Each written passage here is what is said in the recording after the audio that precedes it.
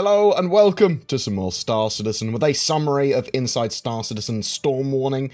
We'll also be taking a look here at the weather coming in Alpha 3.8 and a quick summary of the Ares StarFighter, as well as a couple of other little ship updates. Weather is coming to Alpha 3.8 in its first iteration anyway. It's the first step towards full planetary dynamic weather, but obviously just the first step. There are planetary and weather effects in 3.8 that mix audio, VFX, and the surfaces and wind and all this sort of stuff to create a more static weather experience, but it appears to be dynamic in some way. It's more planetary effects that include weather at this stage, and eventually this will all feed into a dynamic weather system in the future. The V4 Planet Tech has opened up a huge amount they can do when it comes to creating realistic breathing content for the game. Wind affects different biomes and surfaces differently. It will move through and affect rock, metal, sand, soil, and snow all differently and create appropriate effects based on that.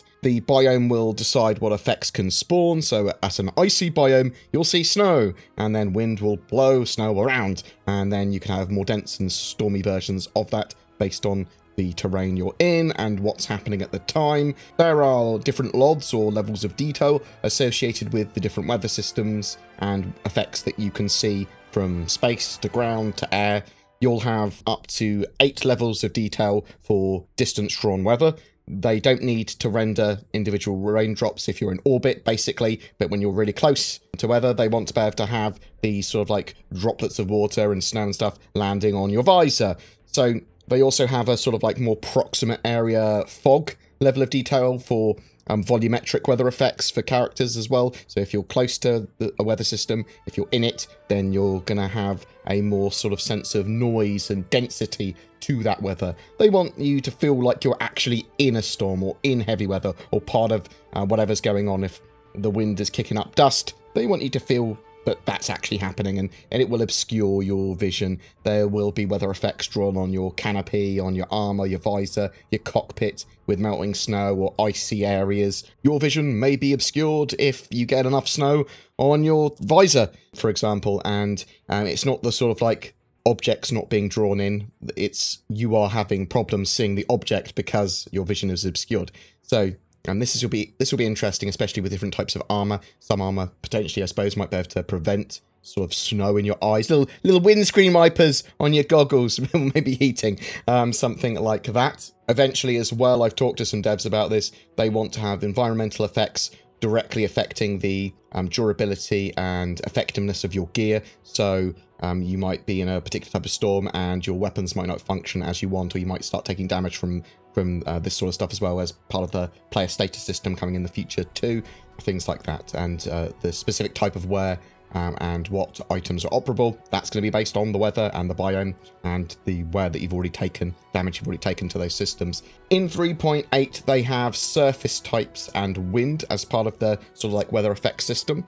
They have a global wind map, which is basically a texture that wraps around the planet and defines the wind direction and speed, and they can have wind rotating in these maps to help create a more dynamic seeming weather. I suspect they will actually move this dynamically in the future for dynamic weather. The system deals with a large number of particles, and they have made various tweaks to allow for this, lowering the resolution of some effects and then applying filters and basically scaling that back up with techniques to make them look good again without much sort of like loss of visual quality, but giving a huge performance boost. And that's what a lot of Star Citizen's about when they build cool things and good looking stuff. They have to work out ways of getting it in game without melting everyone's CPUs and GPUs.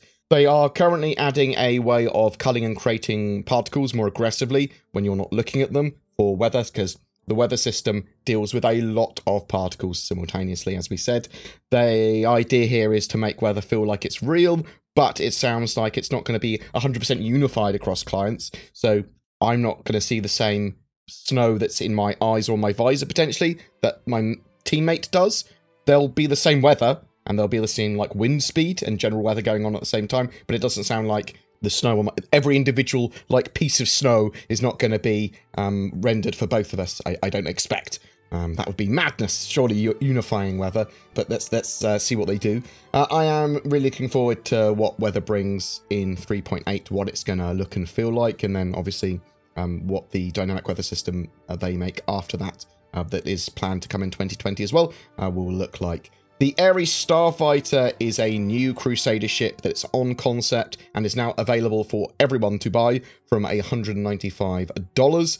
It's a heavy fighter that comes in 2 different hulls, and they are probably different hulls. They're not just loadout differences, they are different hulls. They have different component slots, and the weapon is literally part of the hull. You cannot change that weapon at this stage, potentially not ever. So there's the Ion and the Inferno. So it's a relatively small, like heavy fighter-sized ship with a giant size 7 gun attached to it, which is basically a weapon that would be appropriate for taking on larger ships. It's a capital ship killer, is sort of like some of the marketing suggests.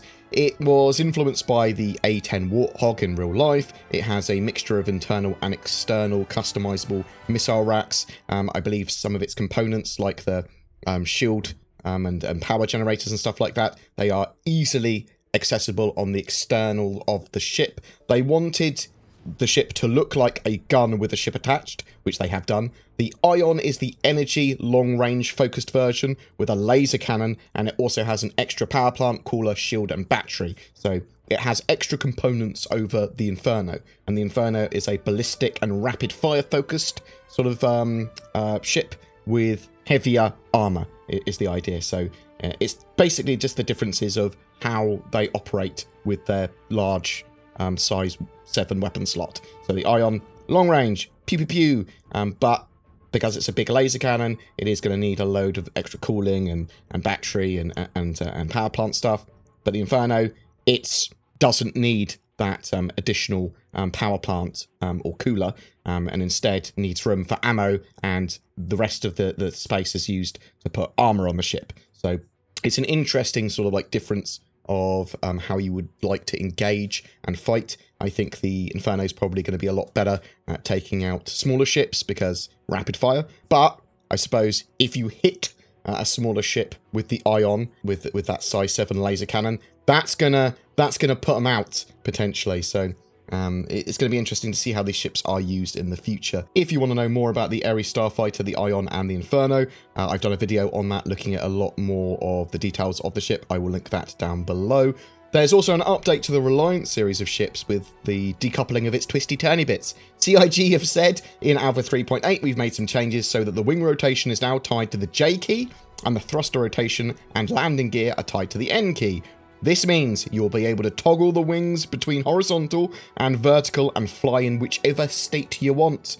That is fantastic. That actually makes use of the ship. Maybe I will hate the Reliant series less with that. It's also worth noting that the Reliant series does have a limiter in that getting out of your seat while landing gear is raised would cause some issues for your character. Therefore, you'll find once you're seated, you're unable to get back up until your landing gear is down. We are aware of that, and we would love to give you that functionality. We fully agree. Allowing you to get out and walk around the Reliant while your landing gear is raised will require further engineering work on our part to make possible, but we're dedicated to getting it done, and you can expect to be kept in the loop with updates from the team. There was an additional picture of inside the Argo Mole in the Chairman's Club newsletter. We still don't know when the Argo Mole will go on sale, but it's now expected to be whenever 3.8 goes live, and 3.8 is expected to go live by the 21st of December, by or before. And if you're looking for the first wave of PTU for subscribers and concierge, that could literally be any time now. We could see it later today, we could see it on the weekend, or we could see it next week. Well, we'll have to wait and see, but it's soon, very soon. We do have a ship giveaway each month for December. It's for a Carrack, the Mighty Explorer. You just have to comment on one of my videos during the month to be in for a chance of winning that. More details below. Also, if you're looking for a VPN or password manager, Nord have you covered. Shadow as well, they're an amazing way of having a gaming PC, sort of like super high spec, without the giant costs associated with that. You can have it as a subscription service and leverage the power of your internet to stream a gaming PC to you. Ooh, bam. With any of those, use the code BoredGamer to get a discount or follow the links below.